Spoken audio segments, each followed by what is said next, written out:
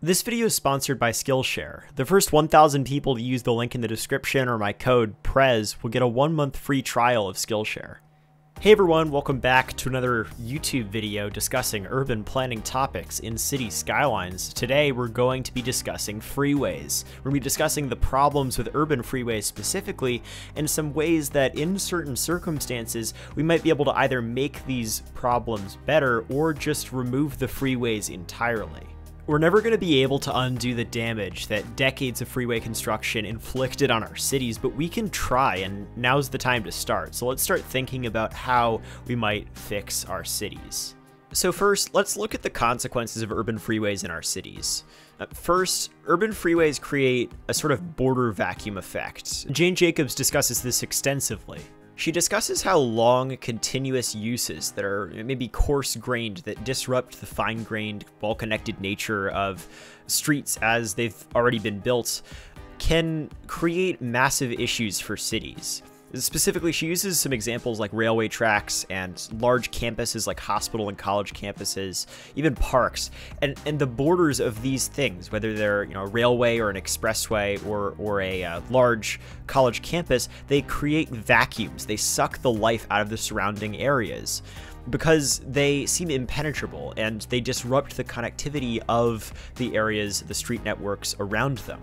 And this is in comparison to the fine-grained, well-connected street networks with diverse land uses that we come to expect in some of our central cities in America that were built around streetcar suburbs, for example. Urban freeways massively disrupt these street patterns, and even though you could say that you could technically walk under the freeway or, ride your bike under the freeway, it is such a uninviting place to human beings that the connectivity between places is just destroyed by the border vacuum of the freeway. Some consequences of this include streets becoming less safe because there are fewer people who have eyes on the street, as Jacobs would say. It makes areas less economically and visually diverse. You get large uses around freeways like self-storage centers, warehouse uses, for example. It just basically sucks the life out of these areas.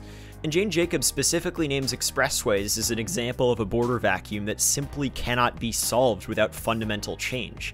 Freeways are just so uninviting and hostile to humans that they create barriers between places that not only make it hard to cross from one district in a city to another, but also suck the life out of all of the areas around them. Beyond border vacuums, though, freeways also create noise and air pollution. Particularly air pollution, we've come to understand, is incredibly consequential. Some impacts of living near major sources of air pollution like freeways include reduced lung function, asthma, cardiovascular disease, and premature death. And in fact, according to a study by MIT, 200,000 Americans die early because of air pollution every single year, which is significant. That is a significant amount of people who die every year because of air pollution in the United States, and freeways tend to be massively concentrated in poor minority neighborhoods that they were plowed through in the first place. So the impacts of air pollution are not distributed equally. And on that point, let's explore how freeways were very specifically built through poor and minority neighborhoods that had no voice in the political process. I really recommend checking out the Segregation by Design website. They have a lot of visualizations that'll really illustrate how planners and policymakers segregated our cities more than they had already been segregated, using infrastructure and using policy. And urban freeways are one of the main tools that 20th century planners used to destroy or otherwise segregate Black and other minority neighborhoods in the United States. So beyond addressing just basic livability for everybody, we need to address this history. We need to address how freeways were built in a way that was actively racist and segregationist. And in the past, freeways were built in a top-down way that ran completely contrary to the needs of local communities. So we need to make sure that the processes we use to undo that history are guided by the communities themselves and allow for those communities to finally have self-determination.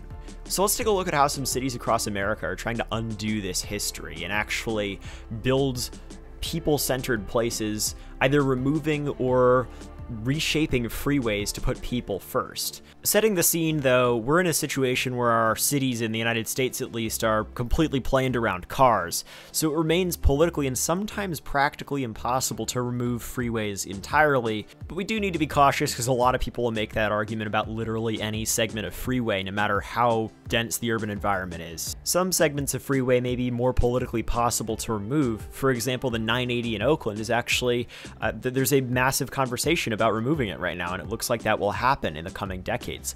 On the other hand, the 880 freeway in downtown Oakland is much less likely to be removed in the medium term because it is deemed to be a lot more essential by a lot more people, and to an extent this is justified. The 880 is a much more important freight corridor, and it moves a lot more people than the 980. And thus, there are going to be different solutions for both freeways. We need to solve connectivity problems, but different political circumstances make different solutions necessary. Before we get to these solutions, I want to introduce today's video sponsor, Skillshare. Skillshare is an online learning community with thousands of classes for anyone who wants to learn about graphic design, illustration, photography, really any skill that you might want to learn. You can find a class for it on Skillshare that'll teach you all you need to know. My favorite thing about Skillshare is that rather than going through assorted videos and articles on YouTube and Google, you're given curated and high quality classes that allow you to skip the step of sifting through the garbage and actually get to high quality instructional content and actually learn the skill you want to learn. If you're anything like me, you might find that your tasks and priorities can become scattered across a lot of different places, and it makes you stressed out. That's why I took Thomas Frank's class called Mastering Productivity. It's just an all-in-one class showing you how to create a customized productivity system that actually suits your needs and how to iterate upon it to actually make it suit you. You can spend hundreds of hours on YouTube looking for the best productivity tips and tools to use, but that's just a waste of time. This class by Thomas Frank on Skillshare gives you all you need to create your own system and make it work. The first 1,000 people to use the link in the description or code PREZ will get a 1-month free trial of Skillshare. Thanks again to Skillshare for sponsoring this video. So let's go over some ways to fix freeways without completely removing them. First, one thing you could do is you could dig a tunnel under the existing freeway and put that freeway in the tunnel, and then turn the top area where you remove the freeway from on the ground into a boulevard or a park.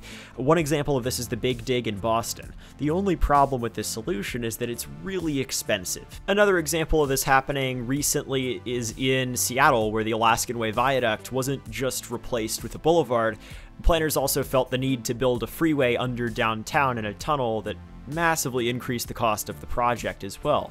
And there's a really great argument to be made that both in Seattle and even in Boston, the cities could have lived without those freeways going under their downtowns. They could have just built boulevards and called it that, massively decreasing the cost of both projects. And my point here is that the billions and billions of dollars spent on this kind of tunnel project is the kind of money that could turn a city into a cycling paradise overnight. So we do need to think about the opportunity cost of building a tunnel in place of a freeway.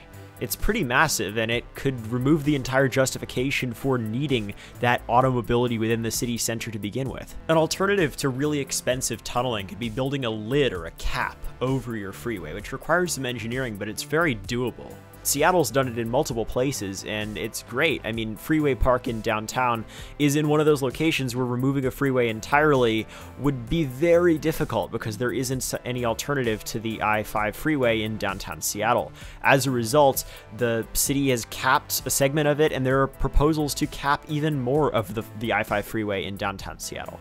Seattle also capped part of the freeway on Mercer Island, and it's a park now rather than a gap between one side of the island and the other.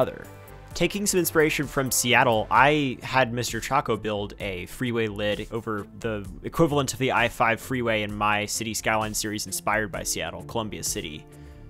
If you want to learn more about freeway caps or lids or whatever you want to call them, I'll leave a video by City Nerd in the description. But considering the transportation environment, the political environment we're in, we really need to be considering freeway caps or lids, or once again, whatever you want to call them. They don't require removing freeways, but they do allow you to restore connectivity between places that were previously disconnected. So now let's talk about a couple things you could do when you remove freeways entirely. First, you could just build housing, and this might be the best at reducing that border vacuum effect between places.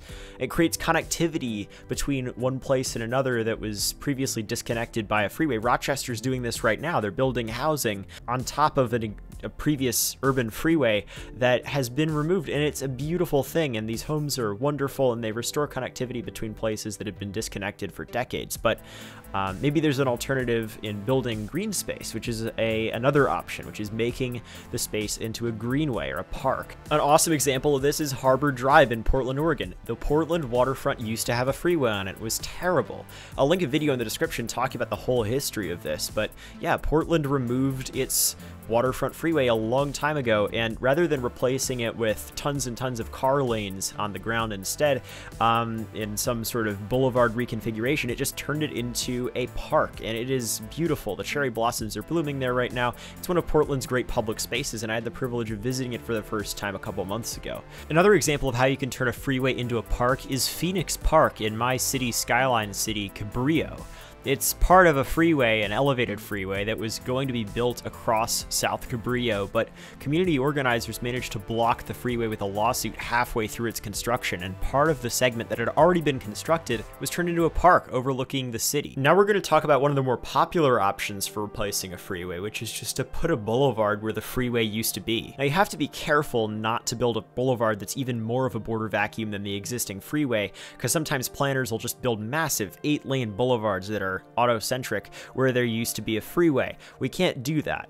But we can build boulevards that put people first, put transit riders first, put cyclists first. San Francisco's done this in the Embarcadero, where the 1989 Loma Prieta earthquake destroyed, basically caused the collapse of the Embarcadero freeway. It used to be a freeway on the San Francisco waterfront, but there was no political will to replace it when it was destroyed. San Franciscans hated it, and it was removed and replaced with a beautiful boulevard that's one of San Francisco's most beautiful public spaces. San Francisco also previously replaced a freeway in the center of the city, or at least a segment of it, with a boulevard, Octavia Boulevard, which ends in a nice car-free park that's nice and human-scaled. It's beautiful. This is the kind of thing we can do when we just decide that freeways don't belong in our cities. Hopefully this video's given you some hope, maybe some inspiration on what your city can do to move past the freeway. Let me know in the comments where you live and what freeway segment you'd like to see removed or capped, or whatever the solution you think is best would be. And let's have a conversation about what solutions work in different places. We're never going to be able to undo the damage caused by freeways, but we can try to make it better. So let's get started with that rather than kicking the can down the road for decades and decades.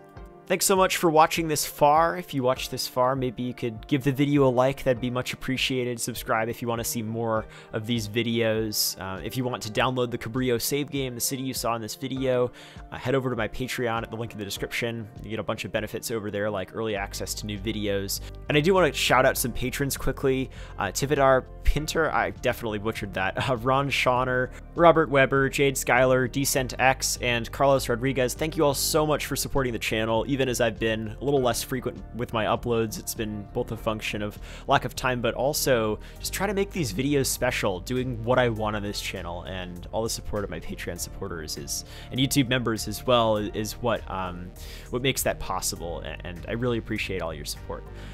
Anyway, if you want to download the save game, get early access to videos, you can do that over on my Patreon. But that's about it. Hopefully you all enjoyed the video, and I will see you next time.